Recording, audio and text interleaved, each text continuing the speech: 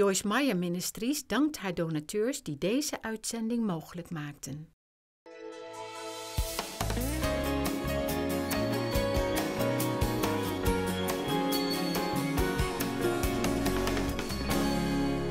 Doing a series called Beauty for Ashes. The foundation scriptures for that series is Isaiah 61, 1 through 3, that says, He gives us beauty for ashes, the oil of joy for mourning, the garment of praise for the spirit of heaviness. When we come into a relationship with Christ, we enter into a divine exchange. He takes all the junk and the bad stuff that we've got and gives us all of His good stuff. I shared an example last night that we can understand really quickly. When I married Dave, I didn't have a car and he had a car, but as soon as I said I do, suddenly I had a car.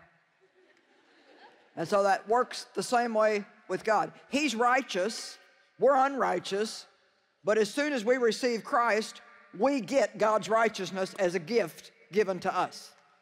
Amen? God gives us faith, He gives us hope, He gives us joy, He gives us peace. He puts a seed of the fruit of the Spirit in us. When you receive Christ as your Savior, it's no little thing. I mean, there is just a wonderful wealth of great things downloaded into your spirit. But the things in our spirit have to grow and develop. That happens as we study the Word, spend time with God. And a work has to be done in our soul. Right now, tonight, if you're born again, you have absolutely zero problems in your spirit. But you could still have a lot of problems in your soul. Our soul is our mind, our will, and our emotions. It tells us what we want, what we think, and how we feel. So gradually over a period of time, the Holy Spirit works with us to do a work in our soul, to renew our mind, to help us get to the point where we can control those emotions, not live emotionally, but learn to be stable. He helps us turn our will over to Him, and He helps us learn how to control our mouth. How many of you are in that process right now? You're working with God in all these things. Because you see, here's the bottom line. No matter what we have going on in our spirit, if it can't get through our soul, nobody else out there is going to see it. Amen? How many of you realize that sometimes you give your life to Christ and nobody can see a change? Why? Because there's nothing that's changed. We haven't let what God's done in our spirit work its way out to our soul. One of the first things you need to do is renew your mind, and that's what you're doing here tonight. Everything that I'm saying to you is helping you think a little bit different than you were when you came in here. Amen? How many of you are already starting to think a little bit different than you did maybe before last night? You realize that, hey, I don't have to live like that. Just because I got hurt sometime, that doesn't mean that I have to stay hurt all my life. God has a healing for me, and I'm going to work with Him and receive that healing in my life. Well, tonight we want to talk about the dangers of impulsive behavior, because people that have wounded emotions, in the process of being healed, before they're healed, and even once in a while after they're healed, but not nearly as often, can be very impulsive. Do things emotionally, do things without thinking, do things without using wisdom. Now, we're always going to have emotions, but what we can't do is let them have us. We need to learn how to manage our emotions and not let them rule and control us.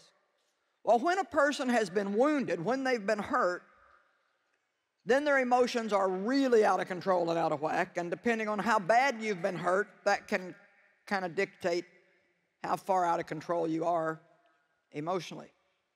Anger is an emotion that many people have who have been hurt. I was an angry person. I got angry very quickly. When I didn't get my way, I got angry. When I had trials and tribulations, I got angry. When I would see other people blessed many times, I would be angry because I didn't understand why my life had been so hard and theirs seemed to be so easy. Anger is a huge problem. James 1:20 says that anger does not promote the righteousness that God desires, and that a man should be slow to speak, quick to hear, and slow to anger. Anger is a very dangerous emotion. It's one letter away from danger. So we need to be careful and let God work with us about anger. Many people are mad at God. Honestly, they're trying to serve a God that they're angry at. Some people have gotten so angry about not understanding things in their life that have happened to them that they've walked away from God, and that's obviously not you because you're here tonight, but it may be many people that have come across this program and thought you'd just listen for a minute to see what I had to say. There's still a spark of something in you that wants that relationship with God restored, and I'm just telling you that God is not the author of our problems. Well, you might say, well, I had a situation, I was being abused, and God didn't get me out of it. Why didn't He get me out of it? He could have gotten me out of it. You know, I've discovered something in my life. I'm never going to be happy if I have to have the answers to everything. I said, we're never going to be happy if we have to have the answers to everything. We have a great privilege of trusting God. I don't understand all that. I prayed during the years that my father was sexually abusing me. I had actually received Christ as my Savior when I was a 9-year-old child, and although I thought it never really did me much good because I never got any training after that, I realized that God was with me in a strong way. And although He didn't get me out of the situation, and I know I can explain some of that. I don't have time to do that tonight, but the thing that He did do for me was He gave me the strength to go through it. And I'm still here, and I'm healthy and alive and well. And I have got something very loud and clear to say about God's goodness and restorative powers in our lives because I have experienced it in my own life. So even though we don't understand this, sometimes God will permit us to go through something instead of delivering us from it because He's equipping us to minister to gazillion other people that are never going to find Christ if they don't have your witness and your testimony. So here's the bottom line. You can drive yourself crazy with questions you're never going to have answers to, or you can choose to trust God. And trusting God is a choice. You can choose tonight to just say, I'm going to believe God, I'm going to trust Him, and I'm going to stop all this trying to figure out why. Some of us, if we got some of the answers that we'd like to have that would make us more miserable, they wouldn't help us. Amen? Don't be mad at God. Do not be mad at God. Some of you might be angry at yourself. That's a form of anger. I was angry at myself. I know a girl who's very angry at herself because she couldn't be perfect. A lot of perfectionists spend a lot of time angry at themselves because they can't do everything right all the time. I was angry at myself because I thought, well, something was wrong with me. If my father wanted to do that to me, then what was wrong with me? You got to forgive yourself. You got to become your own best friend. God wants you to have a good relationship with you. Your relationship with God and your relationship with yourself is the foundation of all your relationships with other people.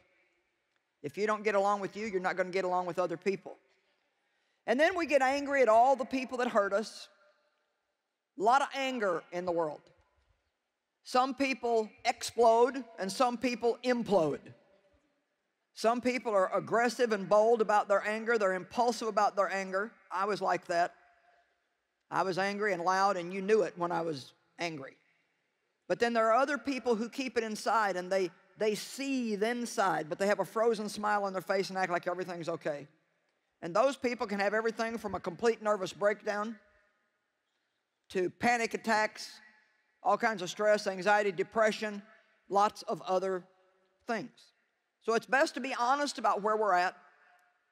Talk to God openly and honestly. Get the help that you need and get beyond all these things. I said last night that there's no way that you can get to where you need to be if you won't face where you're at. In Ephesians chapter 4, verse 26, we're instructed to not let the sun go down on our anger. Don't go to bed angry. When you're angry, don't sin. Don't ever let your wrath, your exasperation, your fury, and your indignation last until the sun goes down. The next verse says, give the devil no foothold in your life. If you're angry tonight at someone who's hurt you, the best thing that you can do is forgive them. Well, you say they don't deserve it. We're not talking about deserve. We don't deserve salvation. We don't deserve the forgiveness of God, but He gives it to us. And He wants us to give away what He's given us and to forgive the people that have hurt us. It's not really about doing them a favor. When you forgive all the people that have hurt you, you're doing yourself a bigger favor than you're doing for anybody else because you're setting yourself free. You are setting yourself free. I've done all kinds of teaching on forgiveness. I've got a book called Do Yourself a Favor, Forgive. Got teaching CDs on forgiveness. If you harbor grudges and you are angry still at people that have hurt you, I implore you to get the help that you need from the Word of God and get to the point where you can forgive somebody before they're finished hurting you, because you realize that it's a trap that Satan is trying to draw you into, and you're not going to live angry. So often we don't want to deal with stuff. We hide from it. We run from it. We pretend it's not there. We cover it up with all kinds of other stuff. We drown our pain with all kinds of addictions. And we just hope that some way, somehow,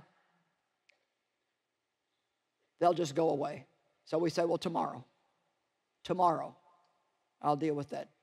It's time to take a stand for your own life and say no more. No more. Jesus died to set me free, and I am going to cooperate with him. And I am going to let the Holy Ghost do a work in my life. And I am going to learn to walk in the fruit of the Spirit, to be happy, to have peace, to enjoy my life, and to be the person that God wants me to be. Don't stay angry. Ecclesiastes 7:9 talks about anger. And it says that anger lodges in the bosom of a fool. Do not be quick in spirit to be angry or vexed, for anger and vexation lodge in the bosom of a fool. And one last one, Proverbs 22:24 also talks about the danger of anger. Make no friendships with a man given to anger, and a wrathful man don't associate with. Anger is so bad, it's such a problem, that God is telling us, if you know an angry person, then don't even get into a relationship with them, because it's a dangerous thing. So, Father, we pray in Jesus' name that you would help us by your mercy and grace to stop being angry. Has anybody noticed that the world's a pretty angry place today? It's amazing, the anger. Anger on the highway, anger in the stores. Everybody's angry. Well, I refuse to be angry, because you can't be angry and happy. So I want to be happy. We're not going to let that emotion of anger control us. Did you notice in Ephesians 4 it says, when you're angry, don't sin. It doesn't even say that the feeling of anger is a sin, but it says if we don't control it, it's a sin. When somebody hurts you, the first thing that's going to happen is, but because we have what? We talked about this morning, the fruit of what? Self-control. We don't have to explode and we don't have to implode. We can deal properly with things and not let them eat our lives away. The dangers of impulsive behavior. The word emotions, defined in Webster's dictionary, means feelings, to excite, to move out. Emotions means to move out. A complex, usually strong response that brings physiological changes and prepares you for action. So I can say it in a way that you'll understand it. It's like feelings, I don't know where they start, but they seem somewhere down in here. And they rise up. Then they start to move out. And they want you to trot right along behind them and just do whatever they tell you to do. And that's exactly the truth. An emotional person is someone who relies too much on their emotions. And more than anything, if you listen to people, they tell you how they feel. And yet feelings are unreliable. They're just unreliable. They can be good. They can be bad. They can be there when you don't want them, not be there when you do want them. Have you ever wanted to feel really good about something and you just couldn't? Or have you ever felt really bad about something and you didn't want to? You wanted to go and do this, but you just didn't feel like doing it? We can't rely on our feelings. We have to learn to live beyond those feelings. If I woke up and felt depressed, then I was depressed. Dave said after I received a measure of healing in my life, he said, I remember driving down the highway at night coming home thinking, well, I wonder what she'll be like tonight. I wonder if anybody's saying that about any of you. Probably not. I'm sure you're all very stable, got it all together. An emotional person's conduct is ruled by their feelings. They do whatever they feel like. We talked this morning about emotional addictions that we have. There are physical addictions, addictions to substances that then begin to control us physically. It's unbelievable what people will do to get another fix, another pill, another drink when they have become an addict. And we should pray for people like that on a regular basis. Not be critical and judgmental and turn our noses up at them, but what a terrible thing to be addicted to something like that. But if you are one of those people, or you're watching right now and you're one of those people, I want to tell you that Jesus is more than happy to set you free. When you feel the need for that thing that you depend on, instead of running to it, run to Jesus. Help me, help me, help me, help me, help me, God, help me. Help me. Self-pity can become an emotional addiction. Our automatic response to not getting our way is to feel sorry for ourselves or to get angry. I lived like that for so many years. Every time I didn't get my way, Dave wanted to go play golf, and I didn't want him to go. We only had one television back then. If he wanted to watch sports and I couldn't watch anything, over and over and over and over. Be around another relative that maybe had money and we didn't have hardly anything back then. And every day of my life was a waste and a torment, because all I had to have was something that didn't go right, and my addiction to self-pity would show up. Depression can be the same way. Another thing that I was addicted to was having to have the last word. You say, what do you mean you were addicted to it? Well, I just couldn't seem to do without it. I mean, to let Dave have the last word in any kind of an argument was just undoable for me. I had to have the last word. And even when God really got after me and I started getting a little bit better, I would get out of the room and go have the last word. Come on.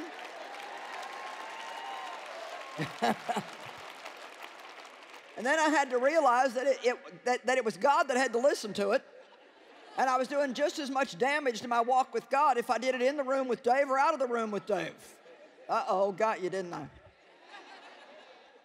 You know, I don't have to have that now. You know what I've found out? Thank you, Jesus. Being right is highly overrated. That little thrill only lasts for a second, and who cares anyway? It is just not that big of a deal. The more humility we have in our life, the more we just really don't care who's right and who gets the credit. We have to learn to live before God and to do what's right ourselves, knowing that our reward is going to come from God, and stop worrying about what everybody else is doing or not doing. Come on, there's somebody here tonight, you need to hear that. We need to make a decision to live our life before God. I'm not going to be responsible for Dave or my friends or my in-laws or my outlaws or anybody else. I am only going to stand before God for me. Amen? Be not weary in well-doing, for in due season you shall reap if you faint not. No matter what kind of a mess you're in, if you will do what's right, God will bring a reward in your life. God is the rewarder of those who diligently seek Him. And with all of my heart, I want to see people have the life that Jesus died to give them. That's the passion of my soul. I love to see people saved. Last night, almost 1,200 people gave their life to the Lord. But I'll tell you what my passion is. My passion is to see believers mature and grow up and be stable and not be ruled by the enemy, and to get out there and let their light shine, to hold their head up and know who they are in Christ.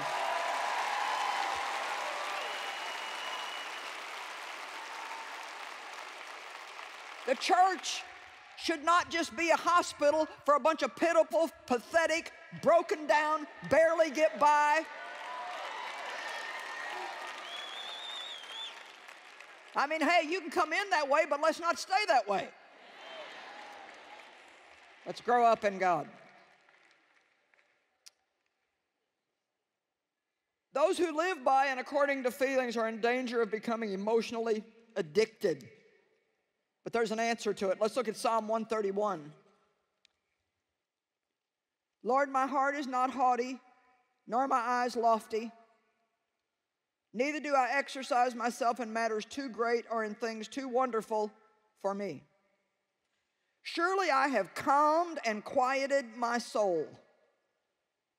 Like a weaned child with his mother, like a weaned child is my soul within me, ceased from fretting. O Israel, hope in the Lord from this time forth and forevermore. Now, have any of you ever weaned a baby off of a bottle? Anybody here ever had a baby and you know what they act like when you take their pacifier away or take their bottle away? Well, this is a good analogy, and I think you'll get it. If God puts his finger on something in your life, some kind of an emotional addiction or an emotional excessive habit, you know, anybody can have a bad day once in a while, but, you know, if every day now you're down in the dumps about something and you got all this self-pity and you get mad every time you don't get your way, then these are problems, and we need to face that and ask God to get right in the middle of them and deal with them. Can anybody say amen? And you're going to be so much happier for it.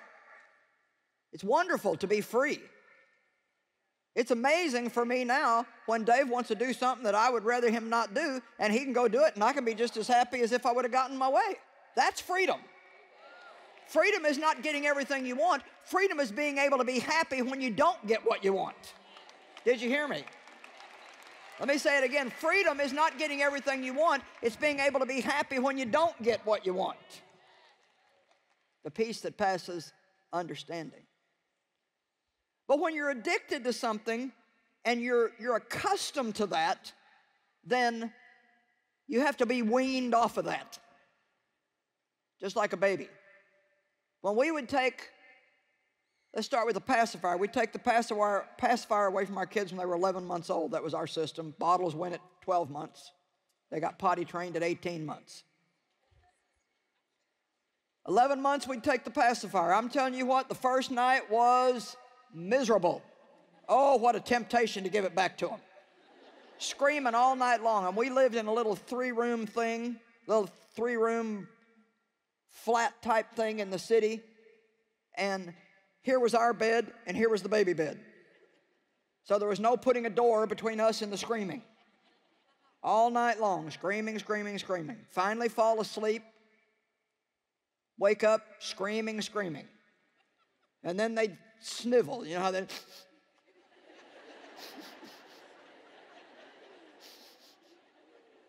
Second night, it wasn't so bad. By the third night, there wasn't the screaming, just the... And I found out that's just what my flesh does. When you take something, when you say, no, I'm not going to do that anymore. I refuse to go feel sorry for myself. Your flesh has a screaming fit.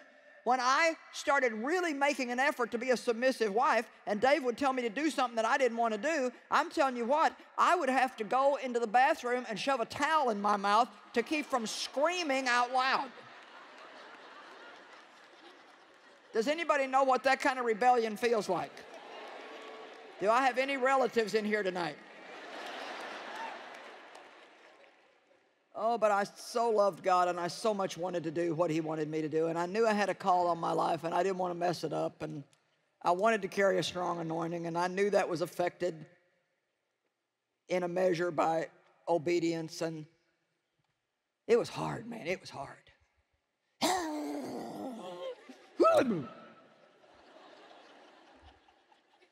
And then I'd go back out in the house, and I wouldn't want to talk to him, and I'd stay away from him. If he came in the room, I'd go in another room, and, you know, then God started to deal with me, and he said, now, get out there and talk to him. Then it got really bad. Go give him a hug.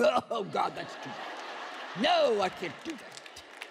Come on, how many of you know about all that resistance in your soul, okay?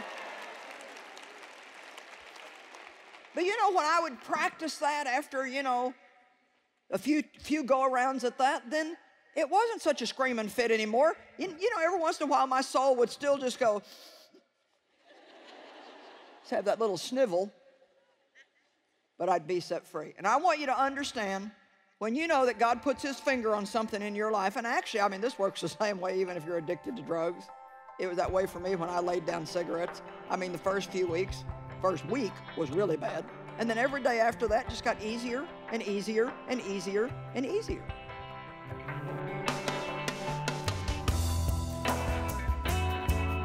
You know, true freedom is not getting everything you want, but it's being able to be joyful and emotionally stable even when you don't get what you want.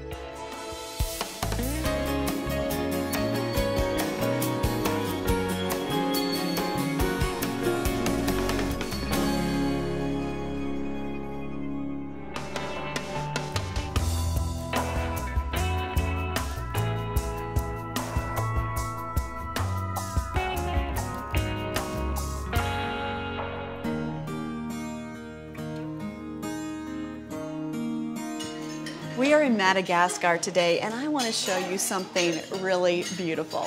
These are children who are part of the Hand of Hope feeding program here in this village. They receive a solid meal every day. Now, let me tell you, sometimes when you hear one meal a day, is that really much? It is so much more than you can even imagine. Look at these children. They're seated at a table where they are served a good, solid meal. And when their bellies are filled, that's something that cannot be taken away from them. But it's even more than that. They're receiving love and respect. They need to understand that they are valuable and that there is a God out there who knows them and loves them and has a good plan for their life. You're part of making all that happen. It's a lot more than you think it is when you look at it, and we appreciate so much what you do through Hand of Hope to help us help these kids.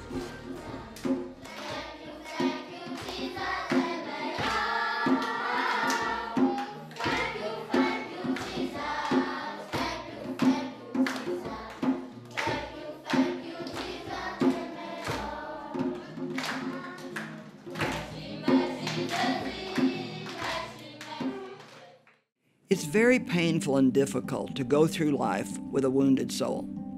I know because for years I lived that way due to being sexually abused by my father when I was a young child. But I learned that God could heal even my deepest hurts if I would just open my heart up and let him in.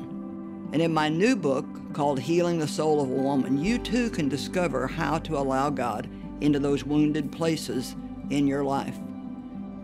God has a brand new beginning for you, and you do not have to spend the rest of your life hurting. Bestel nu Innerlijke Genezing van de Vrouw via onze website joyce-meyer.nl of bel 026 20 22 100. Bestel ook het werkboek bij het boek. Joyce koppelt gerelateerde Bijbelteksten en de diepgaande vragen aan de specifieke hoofdstukken, die je kunnen helpen de innerlijke genezing te ontvangen waarnaar je verlangt.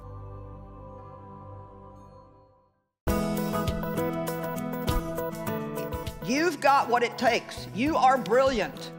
You are absolutely amazing. You are created in the image of God. There is so much good stuff in you that you are just about to pop open with goodness. Meer motiverende preken vind je op het Joyce Meyer YouTube kanaal. Bekijk ze maar eens.